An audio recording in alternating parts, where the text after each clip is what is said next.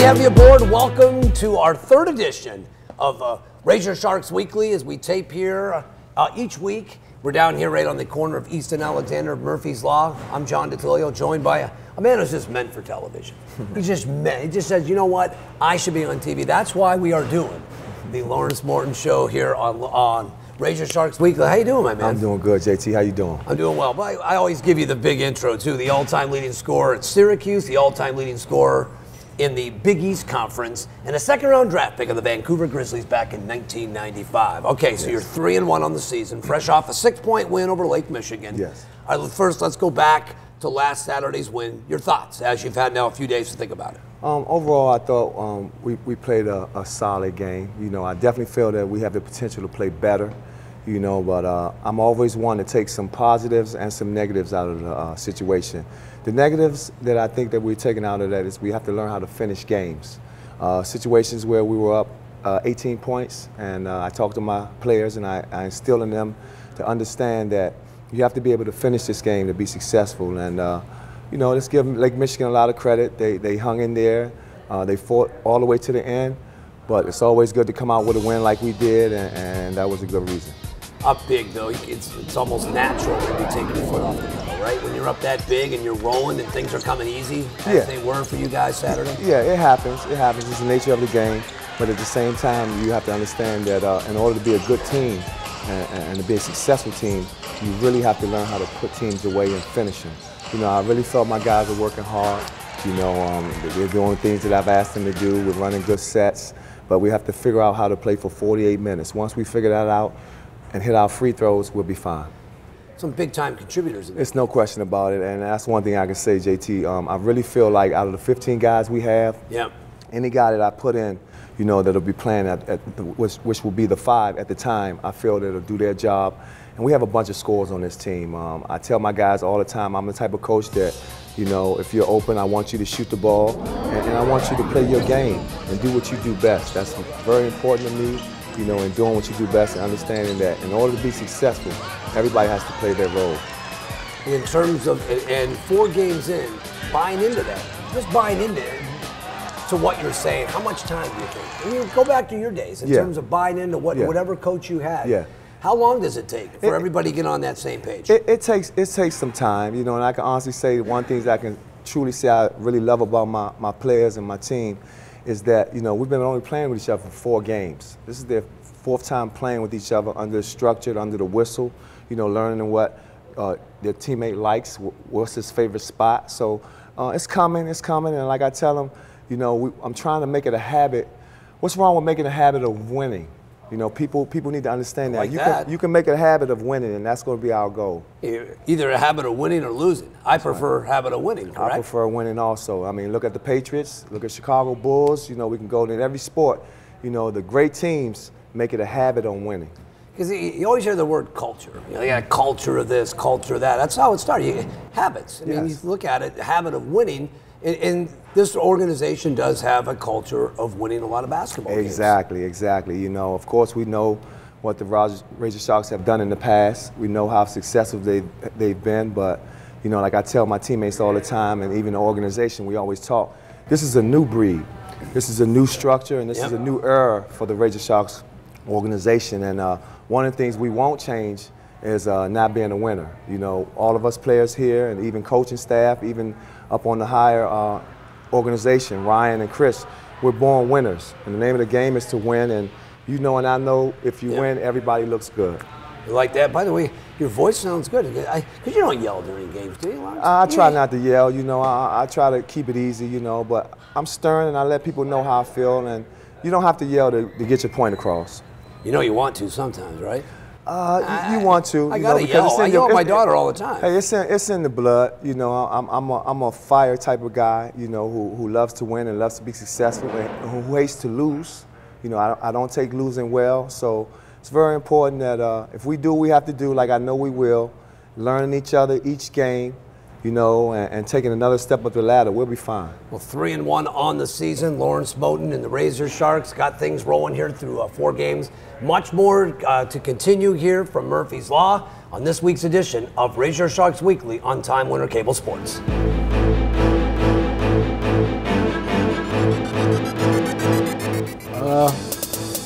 be honest, I don't think I'm playing good. Wait a minute, you're averaging 21. You're doing something right. Okay, why do you say you're not playing? All right, welcome back to Razorsharks Weekly. I'm now joined by a guy who's on fire right now, averaging 20 points per game for the Sharks. His name is Terrance. Terrance, good to have you aboard, man. You're on fire. What's been clicking for you here through the first 4 games for you? To be honest, I don't think I'm playing good. Wait a minute, you're averaging 21. You're doing something right. Okay, why do you say you're not playing well? I just think last year was a year off for me. My timing is a little off. Just playing with new guys, like Coach said, just trying to find the right spot to get these guys the ball, because I'm the coach on the floor. So it's my job to make everybody happy. I mean, of course, we win in games, but we haven't tapped into our potential as a team. That year off, where were you for last year? The year before that, I played in Morocco and China. How was that experience for you? Different. I would think. Yeah, it was different. It was a good experience though, for the most part. Just it's always hard being away from your kids. I have kids, 3 little kids, and my girlfriend. So, but other than that, it was cool. Well, how about being here, having your family here and being part of the Razorsharks family, being part of Lawrence, being part of this team? You guys are off to a good start, and you're one of the major contributors. I mean, it's always a blessing when you play for a guy like Lawrence Moten. I mean, I grew up watching him. Actually, the point guard on one of them Syracuse teams was a guy from Baltimore that I looked up to. And so I always got to see Coach Moten play. And just Baltimore, and me being from Baltimore and him being from D.C., I always seen him and admired him from afar. So it's great to play from somebody that, and I can pick his brain and do different stuff like that. And he always keep it real with me, so I love our situation. Another Baltimore guy, Carmelo. So Melo, yeah. Did you grow up playing with Melo then, or played against Melo? Yeah, Melo, a great friend of mine. We played all through, middle school. He went to a different high school. I went to the rival high school. He went to Towson Catholic. I went to St. Francis, but we both went to St. Francis together. And at the end, he wound up going to Towson Catholic. But that's my guy. When you hear criticism of Carmelo, not a closer, not a team player, a me type of guy, never win the big one, how do you defend Carmelo when you hear that? I know it's not true, and I know all the work that he put in. So it kind of frustrates me. Like, we was just arguing about that at the Y, about Carmelo and different, Kevin Durant, Kevin Love, those guys. And I mean, Carmelo Anthony, to me, he's the best player in the league. That's my guy. I seen him put in the work. I seen him come up from nothing to something. So he's my favorite player. Durant's having a pretty good year, probably the MVP right now, and we haven't even mentioned LeBron yet. KD, that's one of my friends too. I'm real close with Tony Durant and his other brother Cliff. So, yeah, but I'm a Melo guy, so I'm going to go with Melo regardless. Well, how about your AAU team we were talking about? Maybe one of the best teams assembled. What was it, you? Well, who else on that team? Dwight Howard on your team? Dwight Howard. He broke his leg during the beginning of the summer, so he didn't finish out the summer. But we had Amari Stoudemire, who I also played high school ball with, just regular high school ball, Mount Zion in Durham, North Carolina. We had Darius Washington, played at the University of Memphis. Oh, yeah. Travis Outlaw, Josh Smith. It's a loaded, come on. We had a guy. Talent. Yeah, it was crazy. We had a guy named Sonny Abraham. He probably was our best player, and he didn't plan out, but he was the number 3 player in the country at the time with that 02 class. Tough getting your shots when you're playing with all those stars? No, it was fun. It was fun. I mean, I could just pass the ball and back up to half court and just watch like everybody else. So it was kind of fun. And I mean, I got everybody involved. I got my points.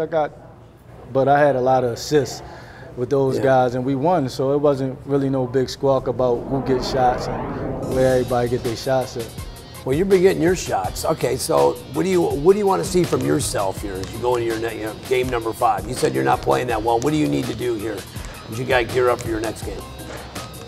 I just think it's small stuff. Just getting in the gym, going back in the gym. Like last week I went in the gym. I was going in the gym at 5 in the morning before we practice. So I got to keep doing that just to get my timing together. And I think we'll be fine. I think we got a talented group of guys.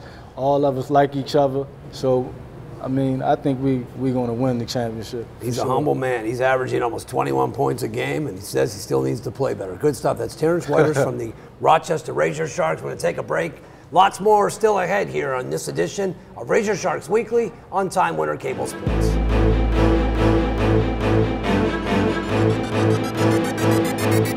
I'm Bill Pucko. Coming up next on Rochester Razorsharks Weekly, it's Mookie Jones against Terrell Williams in a game of Shark. Coming up next.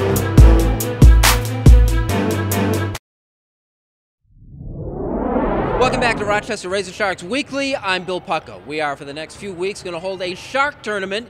You know the game of Shark better as horse. Here are the rules. This is a one-on-one competition. You call your shot. You spell out the word shark. Once you've missed your shot, the winner, the one who doesn't spell out the word shark, advances. We have seeded 8 Rochester Razorsharks, and we're going to play them off. It's Mookie Jones against Terrell Williams in a game of Shark. My name is Mookie Jones, Syracuse University. I am the shooter of this team. I'm Terrell Williams. I'm from Rochester, New York. I'm going to win this horse thing for the town. Right here at the end with a bang bang. Hey,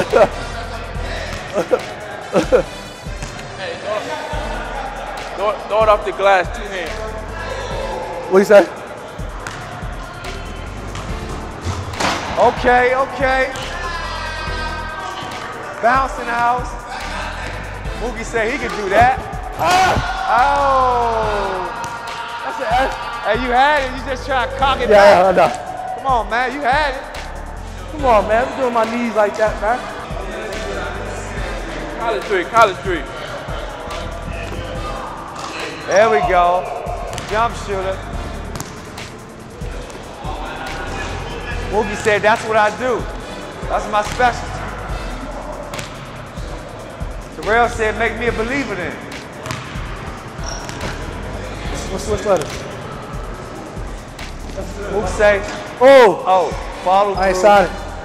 When the camera come on, still hold that follow through. That's what I stress to my team. Wing, College Street. Nice way to hold it. Come on, boy. Yeah, pro, man. We pros now. Come on now. We pros now. Way to hold it. Come on, man. Hey, I'm shooting College Street. He ain't playing college. Very We important. pros now. Yeah. What's that pro level, Follow baby? through. I stress that. Very important.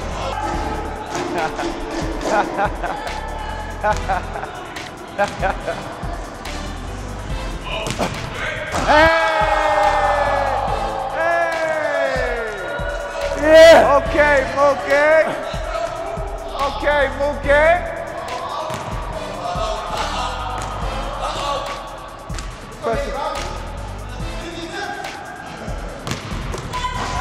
Oh, good try, good try, good try.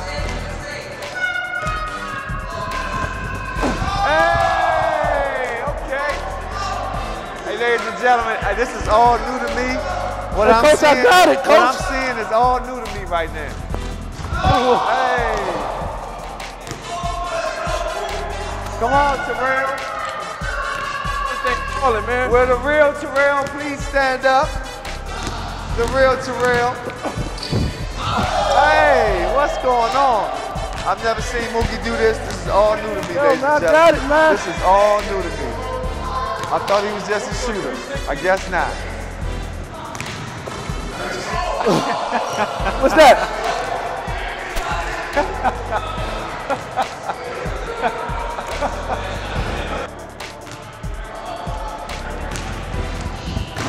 Hey, okay. All right. One of my high school dunks. Hey! Yeah. What's he do? Yeah, Terrell said he done opened up a can of worms. Oh, that was real easy. When you got long arms and you're 6'6", you can make it look easy.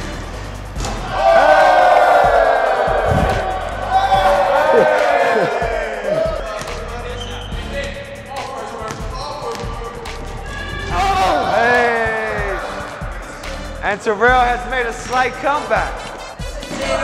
Is it the shoes? You about to do a crazy He dunk, too. got his swag back. You about to do a crazy the dunk. rock sign for Rochester. Hey! Man, he done started something. They done started something. They done started something. Tried to get me out of there with them. Oh! One more. And there you have it. And there you have it. One more. Terrell is representing his city, Rochester. Oh, almost. And back to his specialty. Hey, foot on the line, foot on the line. And back to his specialty. This is what we picked him to do. He's a born shooter. And now it looks like he might seal the deal. Yeah, I'll leave with that. I'll take that. Yeah! Game over. Mookie. Great game, great game. Champ, baby. So Mookie Jones advances to the semifinal round where he'll play the winner of the Devon Porter-Dwayne Bland match, which we will show you next week.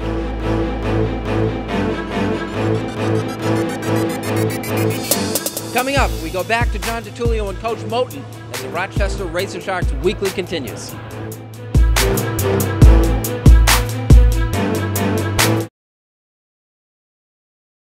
Hi, welcome back to Razorsharks Weekly, our final segment here with the head coach of the Sharks and Syracuse alum, Lawrence Moten. Okay, and then you're back at home the following weekend. Yes. You get Chicago at the Big House. Yes, we get Chicago back home, and you know, I keep stressing this, JT. Very important that I stress, protect your home court. You know, no matter what. That's what it's all about. You know, I'm strong. I'm strong on protecting your home court. You're going to hear me say that every week. You know, when you're at home, it's very important to protect your home court. By the way, your alma mater protected their home court against Pitt. Wasn't easy. Wasn't easy at all. But you got to protect your home court at the Dome, especially when you got 30+ thousand. Yes, yes. You have to make the people go home happy. And that was a beautiful day for me as a whole. You know, we won, and then I got a chance to go back home and watch the Syracuse game win. And, you know, I looked at what Coach Boeheim said, and he made a lot of sense. You know, after the game, they had asked him some questions, and he said, I just want you to know, this wasn't an ACC game. It was a Big East game. And it was definitely a Big East type of a game. You know, Pittsburgh's always going to come to play us tough. You know, they've ended our streak a lot in the past couple of years. So it was good to get that little notch off our back. Now, you're a football guy. Your reaction to Richard Sherman from the Seahawks, who he talked a little trash, got in the face of Michael Crabtree. Yes. Did you have an issue of what he's told Aaron Andrews, and did you have a problem with him getting in the face of Michael Crabtree at the end of that game? I don't have a problem with it at all. You know, I'm one of the type of guys where, you know, sometimes you have to show your emotion, but not only if you show your emotion and back it up, it's a difference. He backs it up. He's one of the best cornerbacks in the NFL right now. And he made a tremendous play. You know, I mean, that was definitely an athletic play, and it was very smart, and he kept the ball alive, and they got the victory, and he's one of the reasons why they're on top. You know, many people will think that he disrespected the game by getting in the face, by actually getting into the face of Crabtree. Not necessarily we told Aaron Andrews, but the fact that he went and grabbed Michael Crabtree afterwards. Yeah, well, I can honestly say, JT, those are the people who really don't know the game, who have never played the game, because there's always going to be a lot of trash talking in all sports. You know, you look at hockey, 4 guys fighting at one time, you know, and it's okay in hockey. So, I mean, things happen. It's the nature of the game. It brings incitement to the game. You know, of course, you still want to watch, you know, what you say at times, because some people are sensitive. But, you know, the nature of it is it makes the game exciting, and we got the number one defense against the number 1 offense in the Super Bowl. So what more could you ask? Did you ever chirp during games? Oh, I let my game do the talking, you know. Not at all, Vancouver? You didn't chirp I at all? talked a little bit, you know, only when it was talked to me. Somebody, you know, I was never one to actually go out and do the talking. But, you know, if you kind of gave me an elbow that I didn't like, or you said something that I didn't like, that's when I would turn into poetry and let you have it. Who is the notorious chirper? Okay, that you played against. Who talked the most trash to you? You wouldn't believe it, Michael Jordan. Come on. Michael Jordan is one of the biggest trash talkers you ever want to meet. Give me an example. What he would say? He scores on you, and then what's he say? Prime example. My first year in the league, we were playing Chicago. It was the year they won 72 games. Okay. With you know, Rodman. They had the Pippen, they had the whole, 72 games in an 82-game season is very tough to do, and I think it'll never be done again. They did that, but to make a long story short, we were up 14 points on the greatest team that night, and it just so happened that one of our players was talking trash. Derek Martin was his name. He went to the University of UCLA, great player, solid player. Anyway, he's talking trash and telling Michael Jordan, you guys are going down in Vancouver country. And he's just chirping and chirping, and to make a long story short, we were up 14 with a minute left to go in the game. We're down 4. Michael Jordan had scored 14 points in 6 minutes.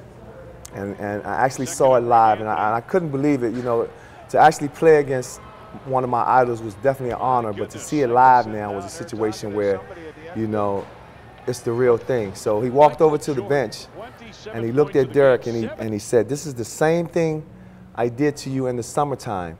So all of you guys just sit there and watch, and he gave us what I call the big hand. And what the big hand is, he paused it, and we all was stuck. I can honestly say, JT, that was one point where I couldn't move. I really couldn't move, and I remember calling my buddy back home, and I said, Tricky, he's real. Yeah. And that was a true story. Jordan speaks, people listen. Definitely. Good stuff. I love it. Definitely. Well, that does it for this edition of Razorsharks Weekly. A reminder, next Monday, you can come on down and view our taping at the La Quinta Inn on Lyle Avenue. We'll tape at 1 o'clock. And then, of course, this show will air Friday at 4 o'clock on Time Warner Cable Sports. For my partner, Lawrence Moten, I'm John Ditullio. We'll see you back here next week for another edition of Razorsharks Weekly. Yeah, to pump them up. Pump it up. Pump it up.